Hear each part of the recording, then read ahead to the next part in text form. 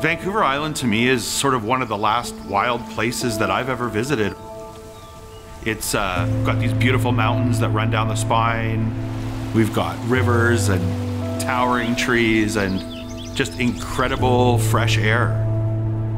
But what makes Vancouver Island truly special is the ocean. It's massive, it's beautiful, it holds so much life. You can get lost in the action of it, just the movement of the waves, the colors. There's a quote in biology about one thing being the source of everything making sense. And out here, I picture the ocean as being that one thing that drives all of us. It's our food, it's our economy, it's our transportation, it's what keeps our air clean, it's where we go when we want to relax. It's everything.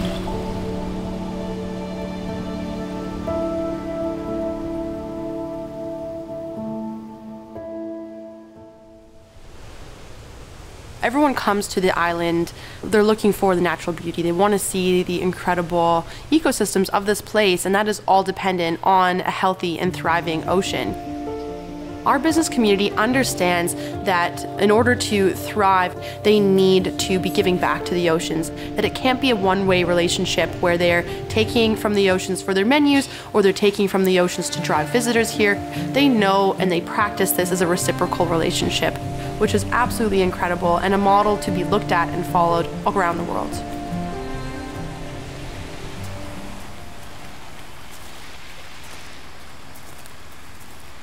I think I got lucky. I mean, this has kind of been a dream of mine, is to have a 30-seat restaurant in the country with a partner and have a little garden and have it community-oriented. It's an ingredient-driven restaurant.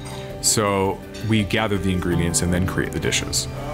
It's really important for us to be able to use the best, freshest things that we can find. And here in Souk, we're so lucky because they're everywhere. My mandate here is to kind of use those underappreciated fish. We want to use the bycatch of things, and we want to support fishermen that are doing it on a smaller level. When you have a fisherman in your food community, then you have someone out there who's witnessing, preserving, and sustaining a way of life that is so important to Canadians on all our coasts. People are more than ever, I think, worried about the health consequences and the environmental consequences of the things they're eating. The more I can kind of show someone that something can be delicious that they've never heard of, you know, that's one of the roles as chefs, is to be the one to show a better example, or maybe a different example.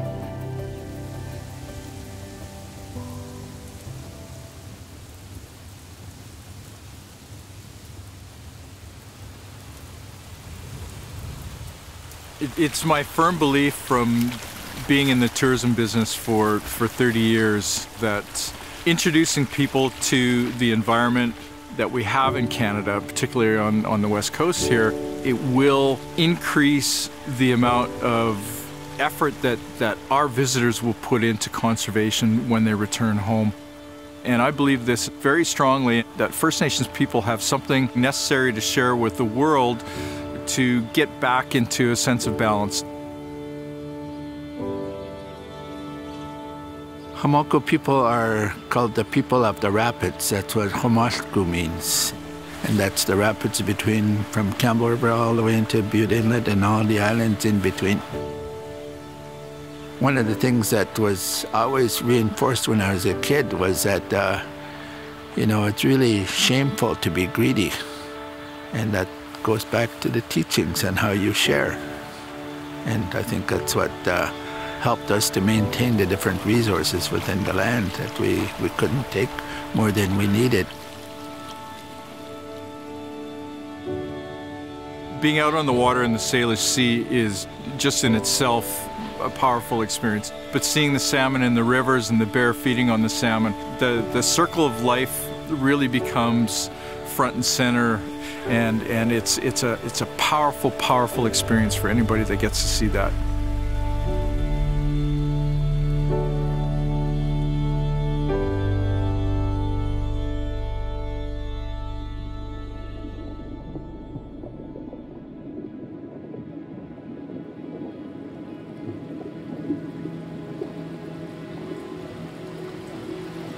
The ocean up here is diverse and cold, which is great because cold water is thicker and full of oxygen, and that's what allows for a lot of the biodiversity and richness out here.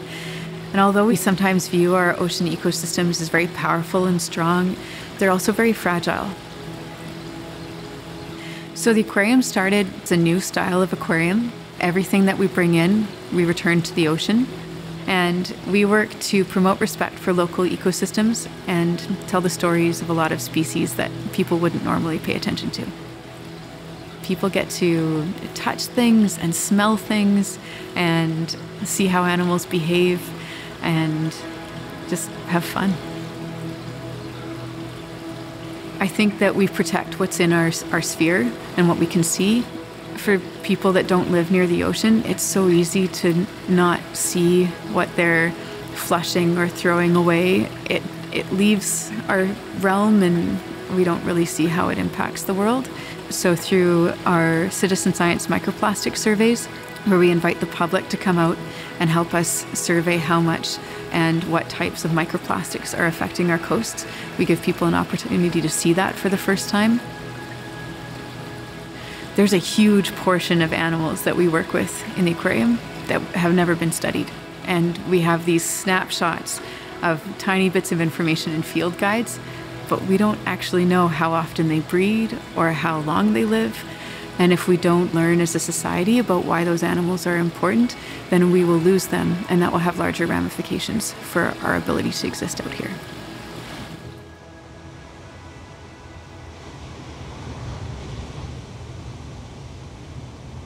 Blackrock is a 132-room property.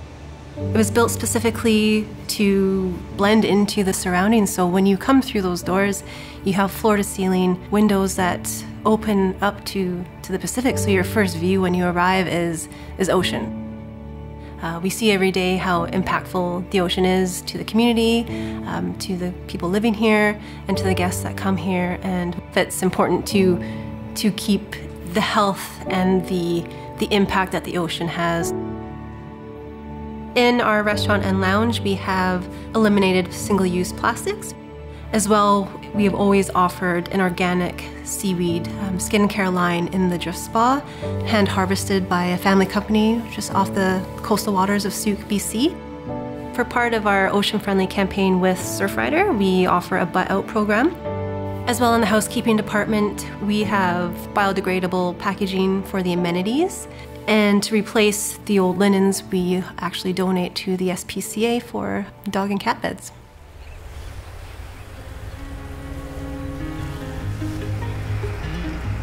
After 30 years of working in other people's kitchens, I had a chance to go out on my own and kind of define what I wanted to cook. We have an improvisational menu style. It's a little bit more feature-driven, and it's 100% driven by the bounty of Vancouver Island from the land and from the sea. When we opened Heartwood Kitchen, we decided right away that we weren't going to have straws and toothpicks and little mints that are wrapped in plastic, and nobody cares for that stuff. Like, it's just not a big deal. So, you know, it's not just about the waste, it's about the whole chain of events. It's about refusing something that didn't need to be manufactured in the first place. And now I think it should just be expected that we are doing whatever we can to buy as close from home from really honorable, you know, morally strong purveyors, where they are just as passionate about collecting these things and protecting them as we are about cooking them. I would argue that following more sustainable business practices is not more expensive. It's something that just makes business sense now.